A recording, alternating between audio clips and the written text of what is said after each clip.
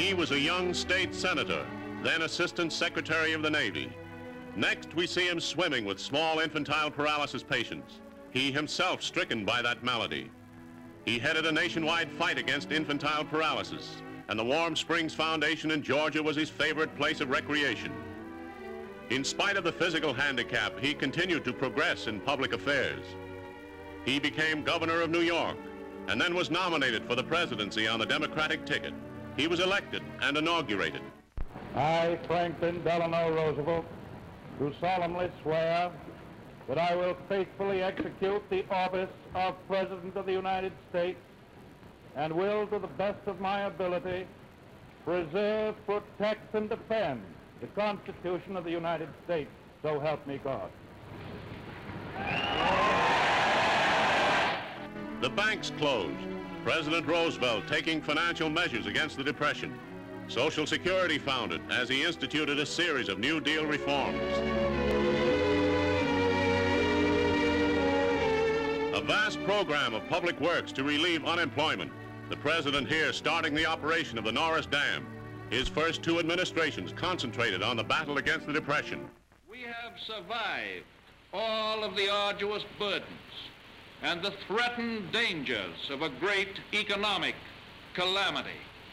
Fear is vanishing, and confidence is growing on every side. With his grandchildren, he was infinitely human, a lover of laughter and of the out-of-doors. His fishing trips were famous. But the dark peril of war was looming with Jap and Nazi aggression. Franklin D. Roosevelt foresaw the peril to freedom, democracy, and universal peace. I have seen war.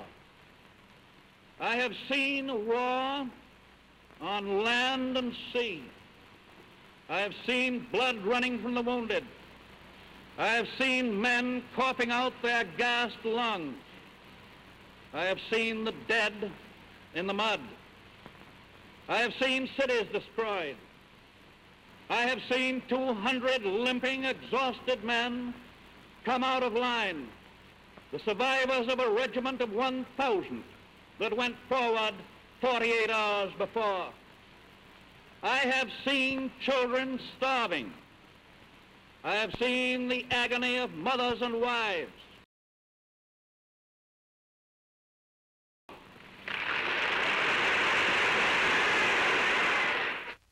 With his mother in the days when there was hope that another world war might be averted.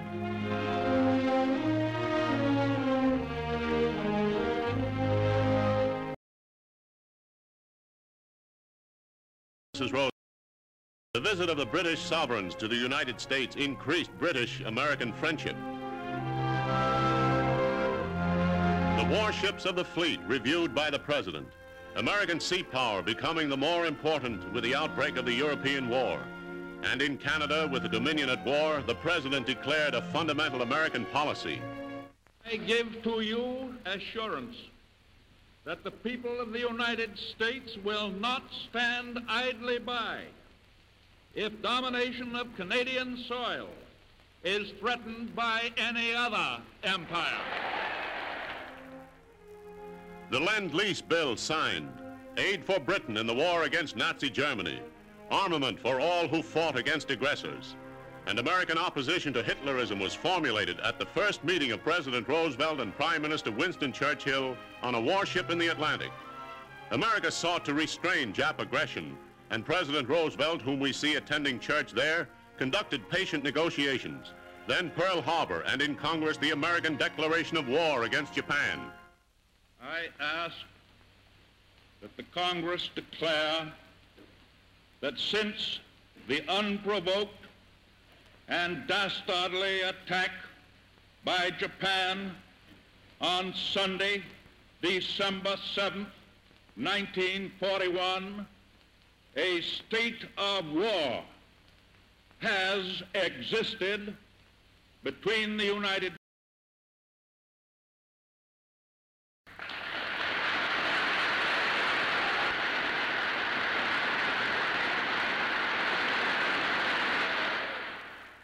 Casablanca, And at another Roosevelt-Churchill conference, the president reviewed American troops in the North.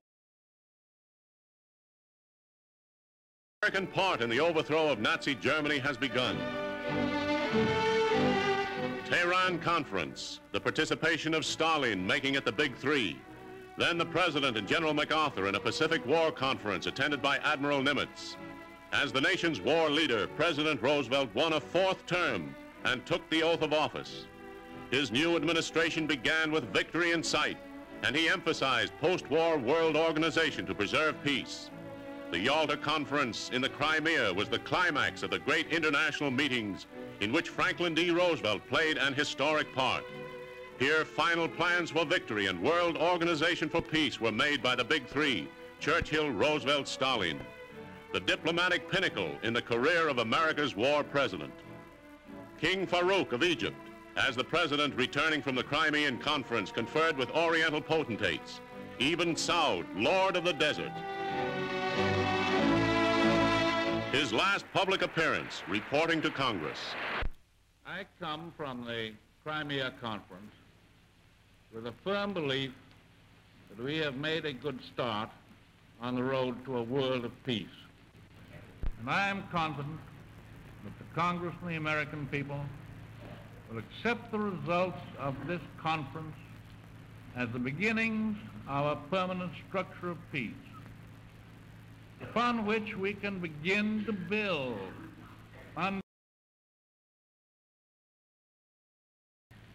in which our children and grandchildren, yours and mine, the children and grandchildren of the whole world, must live and can live.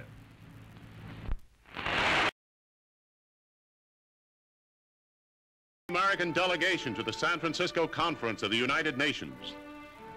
The news was heralding victory, and on that day, the victory president died at his favorite Warm Springs.